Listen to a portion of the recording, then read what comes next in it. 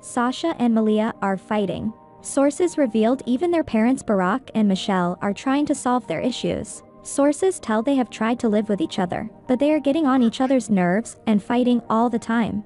We are getting more information as what's more happening in their lives. We will keep you updates. Like, share, and subscribe, and thanks for watching. Meanwhile, Sasha is craving space to hang out with her boyfriend Clifton Powell Jr. and their friends. She's sick of Malia bossing her around. Plus, they take each other's clothes without asking. While mom and dad have broken up countless arguments between the two, they find it a whole lot easier knowing the girls are in the same place and they're to keep an eye on each other.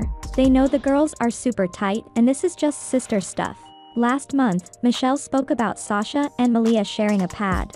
She dished during an interview, "The thing that I love the most is that those two girls are each other's best friends.